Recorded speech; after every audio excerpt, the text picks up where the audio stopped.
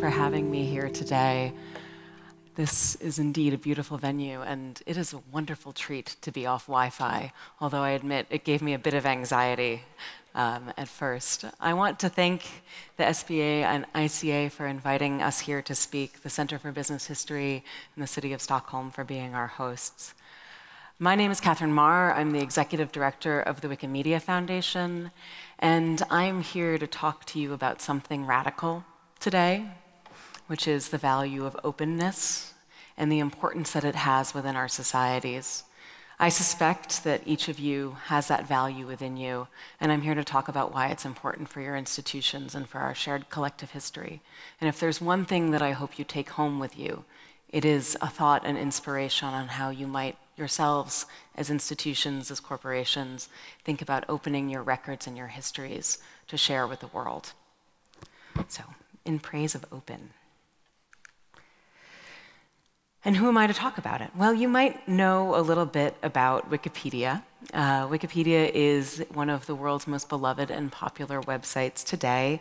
We serve many people from all over the globe, and open is who we are. It is a core part of our values, free, open, and transparent. It's one of the reasons we believe that so many people use and love us today. At the same time, it wasn't always easy being open, and I'm going to tell you a little bit about that in hope that it can provide some context for my request to you.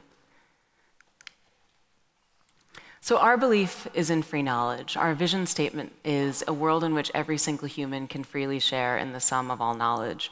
We do this because we believe it is actually the way to make the world a better place. Since 2001, we have passionate contributors who have been documenting the world, and we will continue to do so until we run out of things to write about. In 16 years, we've made tremendous progress. We exist in nearly 300 languages. There are more than 40 million articles across all of Wikipedia's different languages, and people have made more than 3 billion edits to our sites over time. We have institutional partners and allies across the world, from Europeana, which is the European Digital Heritage and Cultural Agency, to the British Museum, the world's largest encyclopedic museum, to the US National Archives. And they have helped join us in our mission to make the world more open by joining their mission with ours and sharing their information and content. We are made possible by people. This photograph was actually taken in Berlin just last week, and it includes many of our community members from around the globe, from Nigeria to Mexico, from Germany to Sweden, from Korea to Argentina. And all of these different individuals represent hundreds of affiliates. In fact, I imagine that they have a local organization in every country that is represented here today. They're the people who make Wikipedia possible. And they do it for the world. Every single month, we receive visits from more than 1 billion unique devices. That means that we're serving almost every single planet, or not every single planet, I wish that was the case, every single corner of the planet in all sorts of different languages, from here in Stockholm to McMurdo Station in Antarctica, from small villages in India all the way to rural parts of Venezuela. This is who we are, and this is who we do it for. And as it turns out, we really are making an incredible difference in terms of distributing this information. And as I mentioned, it's all free and open. It's free to share, it's free to remix, it's free to reuse. In fact, if you wanted to sell Wikipedia, you could. You could box it up, you could put it on a DVD, you could make it into a set of books. That's just part of who we are. I don't know anyone who's done that successfully, but the idea is there, and we think that that's a critical part of what actually makes us valuable. In fact, every image that you've seen so far in my presentation, and every image that you'll continue to see, it comes from Wikimedia Commons, which is our image repository of 38 million free images globally. It helps us understand and share and illustrate our world. Why do we do it? We do it because we believe it makes the world better. We're not actually here to write an encyclopedia, although we are in the business of writing an encyclopedia. We're here because we believe that free knowledge is something that is a net good for society. We believe that there's a space for a public park, an institute of higher education and learning, lifelong learning, if you will, that belongs to all of us. We believe that it creates opportunities for education, makes it more equitable and accessible for all people. We believe that it makes societies more informed and allows us to have higher levels of discourse. We believe that it creates opportunities for greater sustainability and entrepreneurship and opportunity. In fact, I've actually met people who have been hired for jobs after doing research based on what exists on Wikipedia. We know that it's real. And we believe that it makes our societies more open and democratic. And as you heard from our opening speakers today, this is a value that I think many of us share and increasingly feel is something that's critically important, that we have the facts to make good decisions for ourselves. But as I said, we didn't start out this way. In fact, Wikipedia initially started out as a fairly traditional encyclopedia with a fairly top-down model of editorial control. And it was a conscious choice to do something different. And it was a little scary. We didn't really know how we were going to survive. We didn't know if the project was going to be successful at all. In fact, many of you probably remember those days. The idea of thinking that an encyclopedia on the internet that anybody could edit was possibly one of the craziest ideas you had ever heard. And there was no way that it would ever be used or trusted, because how could it possibly work? So it was very much a leap of faith to get us where we are today. And that's why I want to encourage all of us to take that leap of faith, because I think that it is one of those things that while you pass through that journey of openness and that fear of openness or the risks of openness, ultimately it makes you stronger. So why should you do that? Because we believe that it is the right thing, and it is the smart thing, and it is the enduring thing. So I'm going to start with why I think it's the right thing, and then I'll actually talk about why I think it's smart and ultimately in your interests, and how I think it will actually allow you to endure and your stories to endure over time. Why is it the right thing? It's the right thing because our history of our societies and our shared human culture has historically been greater when we share than when we contain. There has always been a tension about the way that knowledge is managed and the power that knowledge has. Holding on to knowledge has made kingdoms rich, but sharing knowledge has made culture even richer. It has made our societies wealthier, more prosperous, and more stable. It is true that if we knew the maps of the constellations, we could out-navigate our competitors, but if we actually know the basis of science and inquiry and physical health, we can all be more prosperous and better positioned to survive. And your legacies are our histories. They are intertwined with the societies that we build. Your companies have built our cultures, they have built nations, they have built cities, they have built history. We learn from you, and we have much more to learn from you, and I'm not sure that everyone fully appreciates the role that you have played. And so openness is an opportunity to both share that role, but also embrace that responsibility as well, and become leaders for the future in the conversation.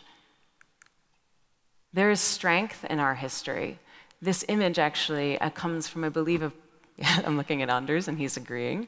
This image comes from a recent initiative here in Sweden to show the story of what immigrants have contributed to Sweden over time. I believe these are Italian immigrants who came to, oh, yes, I'm getting nods, excellent.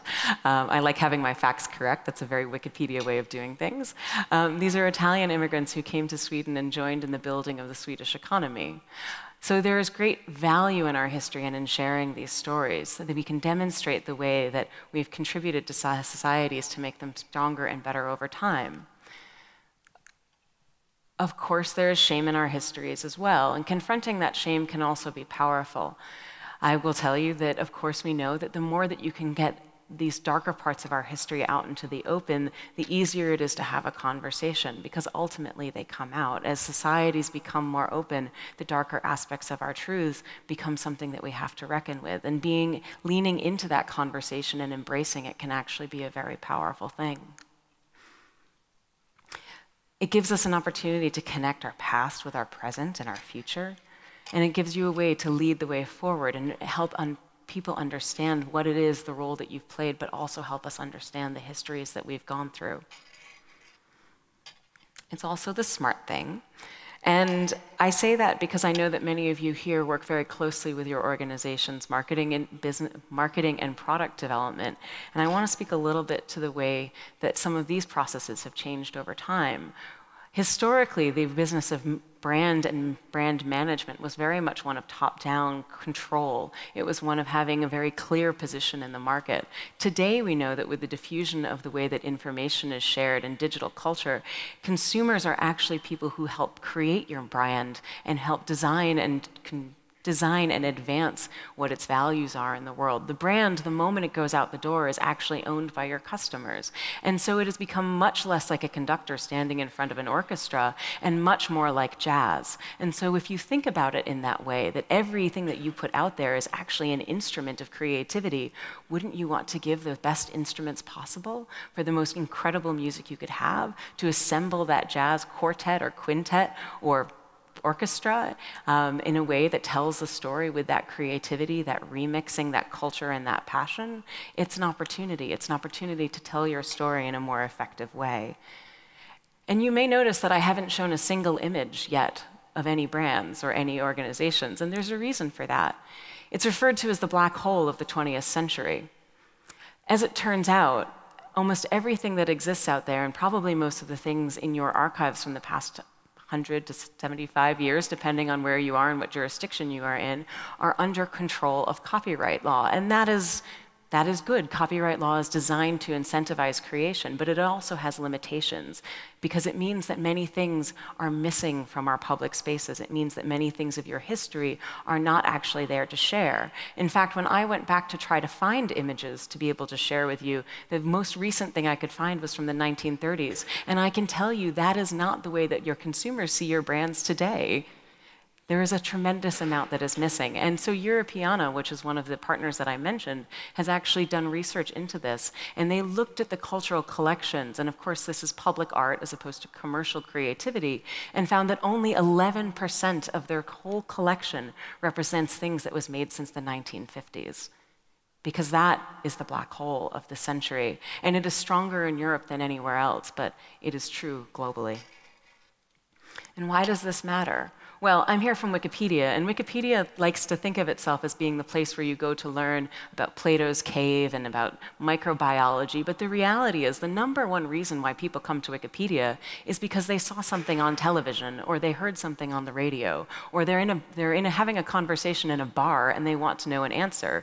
There are 3 reasons why people come. The first is that they saw something on the media. The second is that they want to actually engage in intrinsic learning. And the third is the bar bet. I can tell you, of those 3, 2 out of 3 tend to have to do with popular culture, and you are in the business of creating and shaping culture. So here, looking at this image, this is a picture of Pokemon. Does anyone know Pokemon? Yes, probably. So Pokemon is famous on Wikipedia because at one point we had 400 articles about every character in the Pokemon universe. We've whittled it down a little bit to some degree of greater notability, but when Pokemon Go launched earlier this year, we saw a 10,000% increase in traffic to our sites, and this is the only image we had to illustrate it that was really available. That's a problem. It's a problem because when people are seeking information, and I can tell you we are the front door to that information, they can't find it. And those images in the commons is a powerful thing. Those images have been viewed more than 136 billion times last year. So there is a tremendous appetite and audience out there for you. This is an image from the British Museum. I mentioned them earlier as one of our partners. It is the Rosetta Stone. The British Museum went online and they realized that traffic to the Wikipedia page about the Rosetta Stone was 5 times the traffic to their own websites. And they were missing an opportunity to tell their story by sharing high-quality images of what existed within their collections. And in fact, thousands, tens of thousands of items within their collections had no stories. We have a multiplier effect. This is the Royal Armoury here in Stockholm, and they have about 600,000 people who pass through their doors on any given year. They have shared with us the images within their collection, and last year alone, those were viewed 60 million times. It is a truly powerful thing when you share your history with the world. It is also an enduring thing.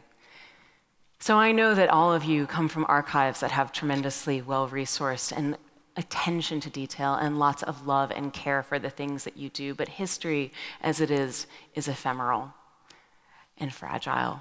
This is an image of the Trinity Cathedral in St. Petersburg, taken as it was undergoing restoration and burning and losing history. What we think of as our national monuments, what we think of as enduring aspects of our society are, of course, when we care for them, enduring. But nonetheless, we never know how the world will change. And by putting things out there into the world, we know that it has greater longevity than when we hold it close to ourselves. If it isn't digital, if it isn't shared, ultimately, as our punch cards will tell us, I don't know if there's anybody from the punch card community here, IBM or anything like that in the room, ultimately it will fade away, and we lose information at a greater, almost at a greater rate than we actually are generating it at this point. So sharing it, putting it out there is a powerful way of ensuring that it endures long into the future and far beyond the knowledge that's contained in this room. And finally, because I was encouraged to talk about this, it is also a clever thing. As many of you know, it is strongly discouraged to edit your articles on Wikipedia.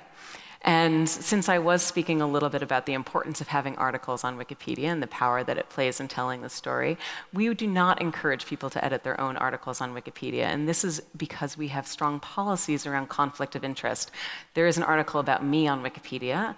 I wouldn't edit it because it's very hard to be neutral about oneself. And neutrality is a critical part of the way that Wikipedia works. And so when I say it is a clever thing, it is because one can quickly get into quicksand if one tries to edit one's own article, but by putting information out there in the public, you have now created a tremendous resource for others to tell your story about you and make sure that that information is accurate and make sure that that information is appropriate and historical and timely and well-researched. Because as we know and as we have heard, in a post-fact world, this is actually truly important, that the truthful stories are being told.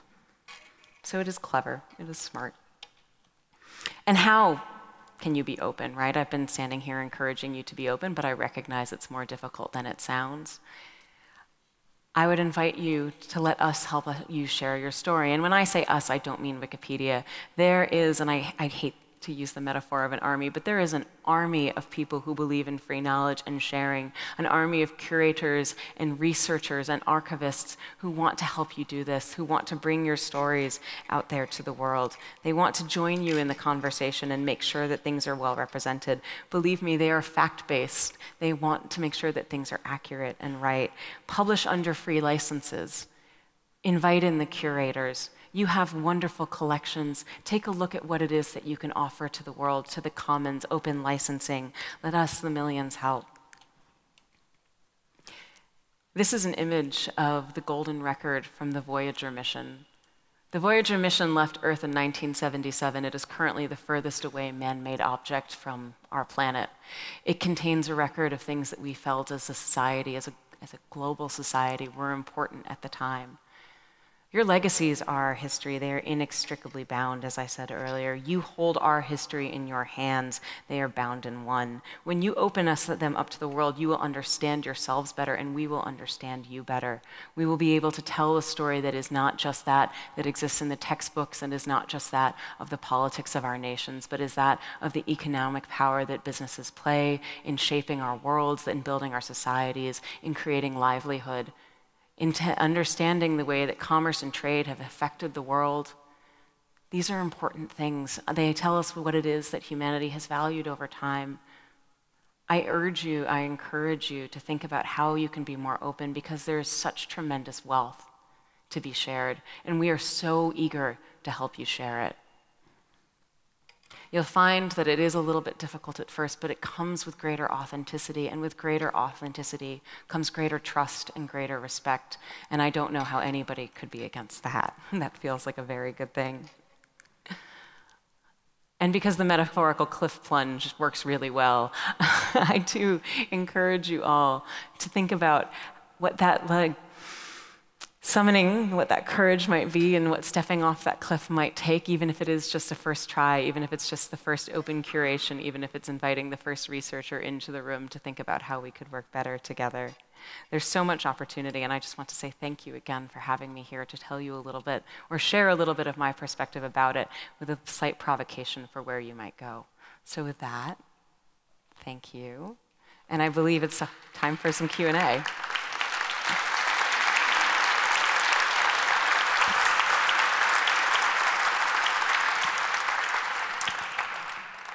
Questions from the audience, and I'll actually kick off with the first one, so you can all start thinking about them. You talked about the black hole. Yes. Of information from the 20th. Could you expand a little bit on that? Because when there's a black hole, some actors tend to try to fill it, and others are void. Oh, yes, we were speaking about this a little bit before the presentation. So the black hole of history is not a concept from Wikimedia. It's actually a concept from the cultural sector, and it refers to the fact that up until a certain point, and as again it changes country by country, content that falls out of copyright falls into the public domain, and that's actually a wonderful thing. It's many places that's how copyright's designed to work. Limited terms to incentivize creation because there's value in it, and then ultimately all of that learning and understanding is meant to enrich our societies as a whole. What has happened is that as copyright terms have been extended, and particularly across the European continent, because every country has sort of a patchwork of copyright and there's not necessarily a unified understanding, this has made for the creation of many orphan works where we don't necessarily understand full licensing ownership, and it means that because institutions and in general tend to be conservative, rather than release boldly, people have withheld. And what that has meant is that there's quite limited information. Now, the question that Anders is getting at is, because jurisdictions are quite different, there is a tendency in the country that I am from, in the United States, to be quite a bit bolder about what it means to release information. And so quite a lot of the history of the rest of the world is actually being released by companies in the United States, which means that the black hole of history isn't just something that exists, it also is something that's being mediated by cultures that are different than the ones that have actually created that cultural content.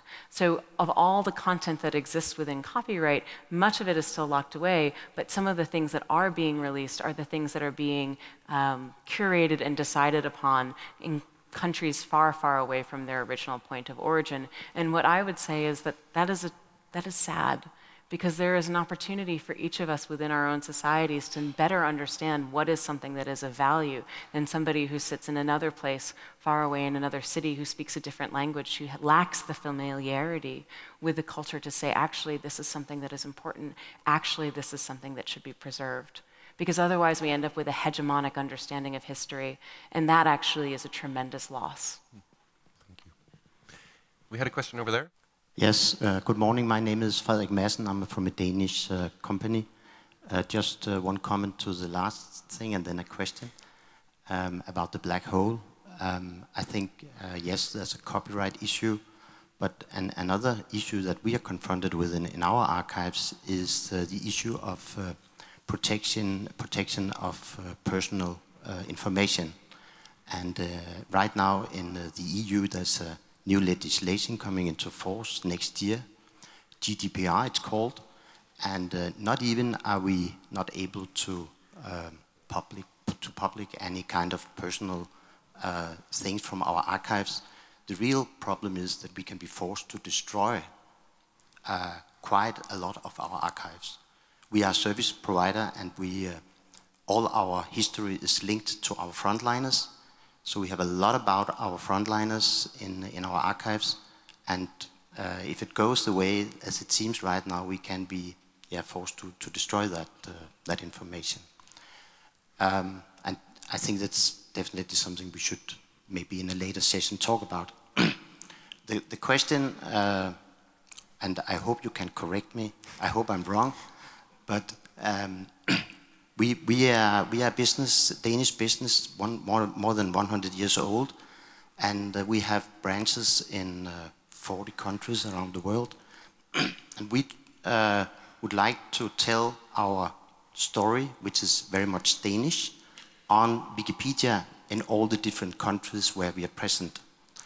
And we felt that when we contacted Wikipedia in their national language, with our national Danish history, for instance in Poland or the US or whatever around the world, we felt some kind of resistance from Wikipedia when we came as a company and wanted to upload our history, and of course it's our way of looking at our history. So yeah, as you already said, when you tell about your own story, it is your own story. But just to, when I hear you encourage us to tell and be open about our history, we felt from that this was not what we were meant by Wikipedia when we contacted Wikipedia locally around the world. I think that that's probably true, and I'm sorry to hear that that's been the case. Historically, we have a much greater capacity and experience working with public institutions. I mentioned a few of those, where there is a common understanding, because historically many people within those institutions have come over to contribute to Wikipedia, and many Wikipedians come from those institutions. I think that part of the reason that I'm here is that I do believe that there's some lack of understanding of the role that you play within preserving and understanding the history of the private sector from the Wikimedia community. And so I'm here to sort of offer that hand for that first conversation, because I do think that there's something that can be done as part of education within our own community about the importance of this, but it does require from both sides a willingness and an openness to have that conversation. The very first time we sat down with the public institution, I can tell you, they didn't necessarily have the greatest experience either, just being quite honest in disclosure, because historically, as an internet organization, we didn't necessarily know how to take that step forward. Through practice, we have now tremendous strong partnerships with many leading cultural institutions around the world. And the reason, as I said, that part of the reason I'm here to have this conversation is I think there's opportunity, and it will require some learning, and it will require that holding of breath before we take that jump. But I think we can get there, and I appreciate you asking the question. And you already touched upon this, but maybe we can go back to it. So we have corporate interests, and then we have societal interests. As a society, we want to share our whole story, but corporate interests back off against that. Are there any experiences working with the companies that are active on Wikipedia, or are they active? Any success stories or failures that we should be aware of?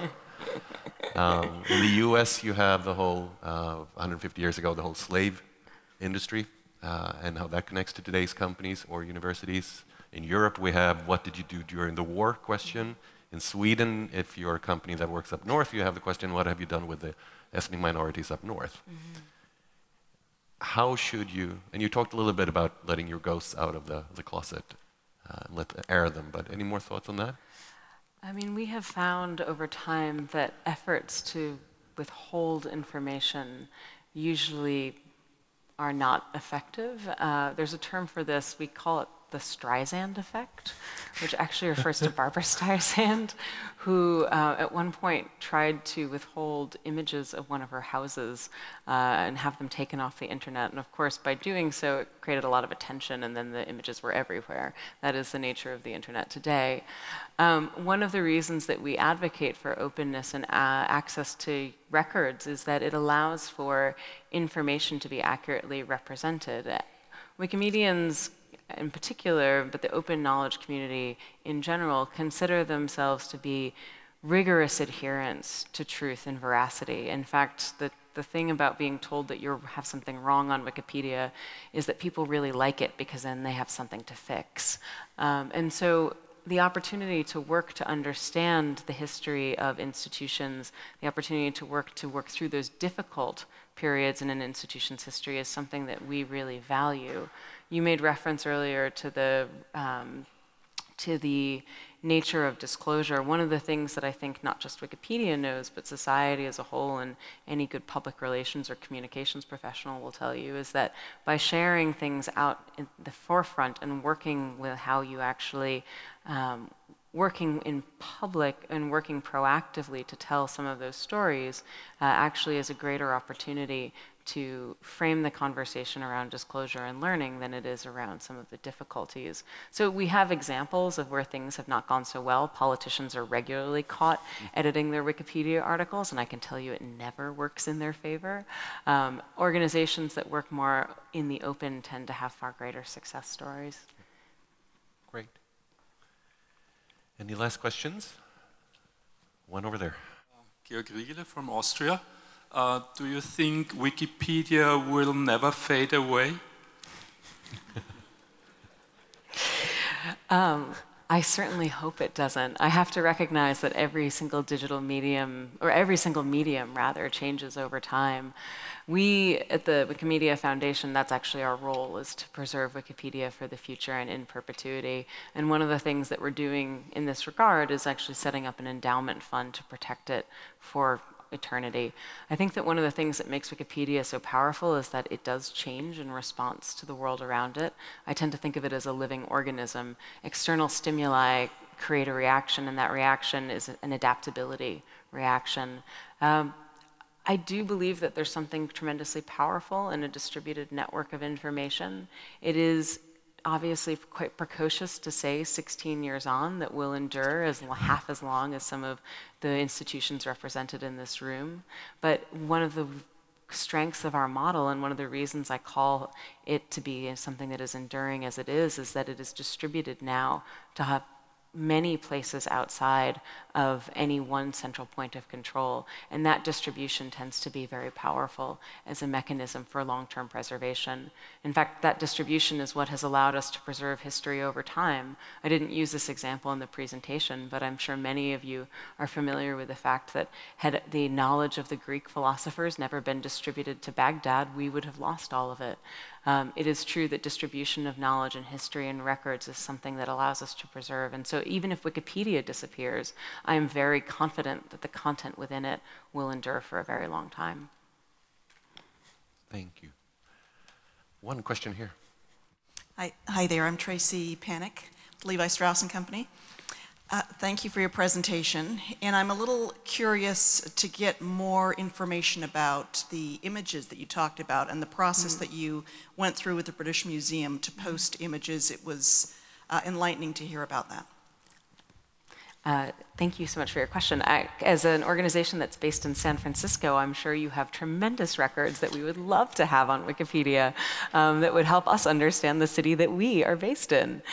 So the process that we've gone through with many of these museums, we actually just worked on a project with the Metropolitan Museum of Art, which is the third largest encyclopedic museum in the world, a tremendous collection.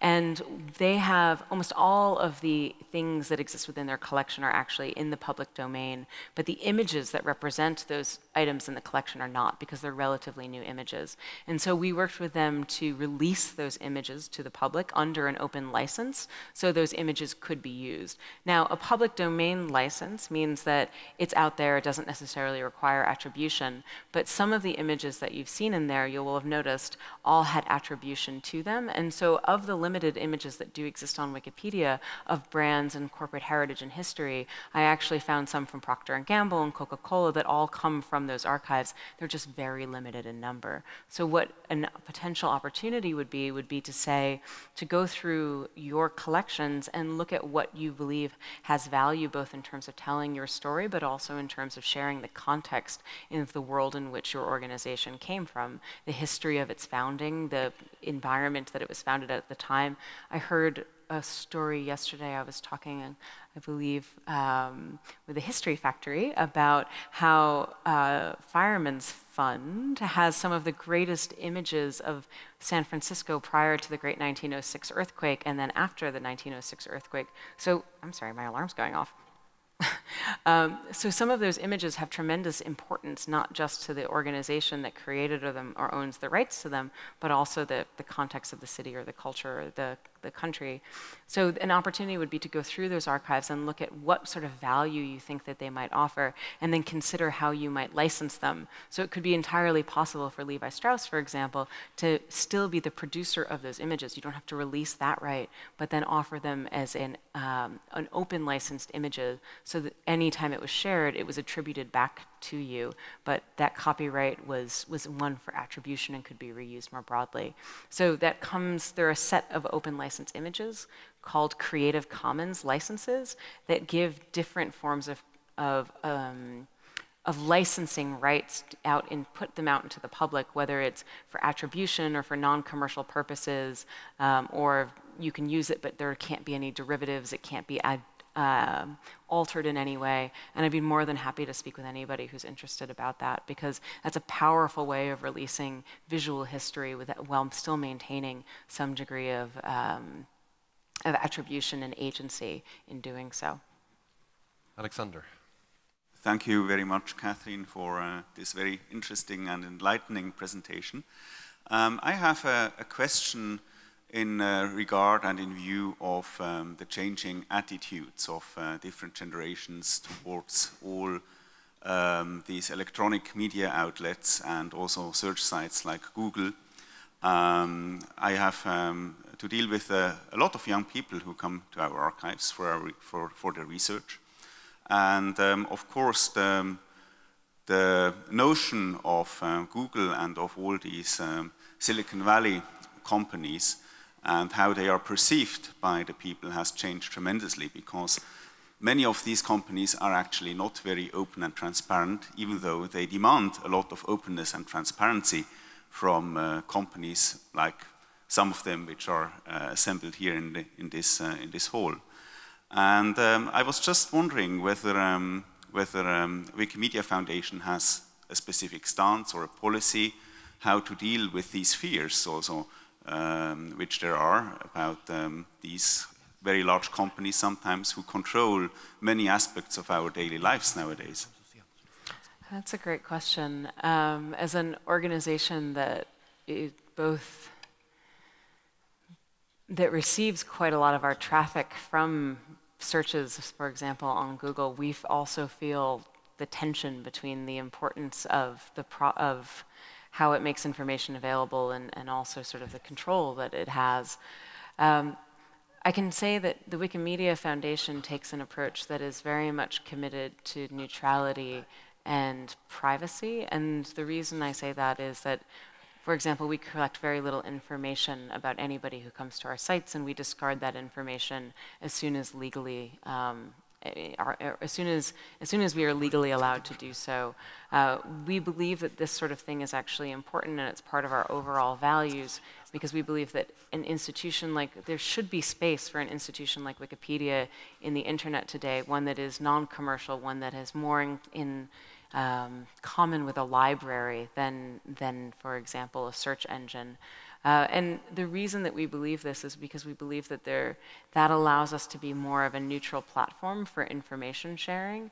And while there's certainly nothing that we have against commercial interests, we actually think they're fantastic.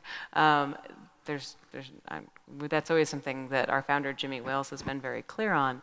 We do believe that there's something important in having some sort of common platform that everyone can come to from sort of an equal perspective, where there isn't necessarily one institution that has more control over the public narrative than the other. And particularly today, given the power that these platforms have for information sorting, distribution, the way that algorithms play a role in information sharing, we think that there's something quite critical in having a place where that doesn't exist, and where we're quite transparent that doesn't exist, so that people know what it is that they're seeing, they know why it is that they're seeing it, the origins of that information are transparent, there are citations back to where it came from, and that they know that as they browse and as they engage with that knowledge, we're not copying, tracking, sharing, or using it to serve you anything else. We're just here to help you learn. Thank you. I'm David Hay from BT, British Telecommunications. It's interesting what you said about relationship with commercialization of the stuff. Many of us working for businesses, we are under constant encouragement to commercialize our archives.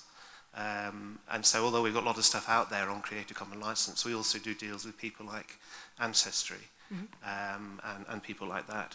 So what would you say to a hard-nosed finance director who says to you, well, these are just another asset and we've got to make use of them for the benefit of our stakeholders and customers?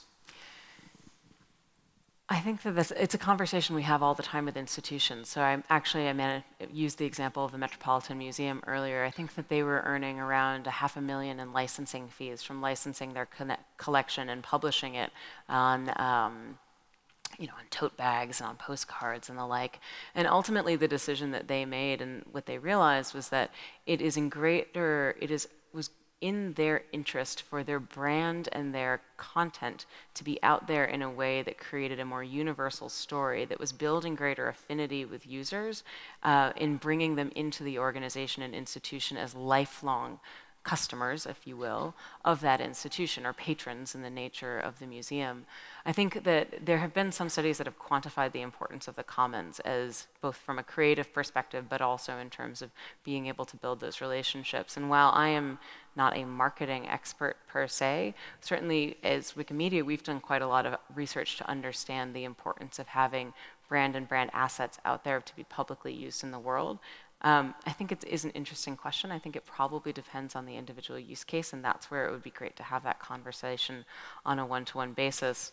What we have found is that there's a tremendous value in creating that brand affinity that perhaps is longer lasting than any one revenue deal. Now, I think that's different for every model of every institution, and it certainly could be the case that you choose to do so, as you said, to share some things on a limited basis that are part of your collection within Creative Commons, and then monetize certain assets until that there's less value to them, and then release them to the public. I mean, we are believers that it should all be open because there's greater value in openness. But I think that every organization sort of has to assess what makes the most sense to them to have that sustainability mechanism.